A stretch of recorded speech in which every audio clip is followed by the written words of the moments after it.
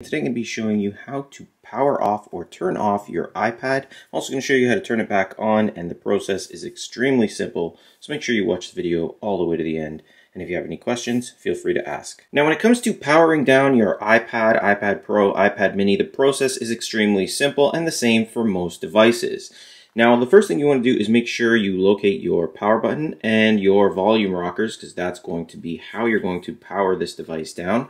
We're going to press and hold on the power button as well as one of the volume rockers. It shouldn't matter which one, so we'll just use the top one for this example. Press and hold both. Give it a second. You'll notice that this appears up top. It says slide to power off, and we're just going to do that. And that's pretty much it. The iPad is going to power down. It takes about maybe 10 to 15 seconds to fully power down before you can start it back up. But once it's powered down completely, to turn it back on, it's also extremely simple. You're once again just going to press on your power button and hold it for a few seconds.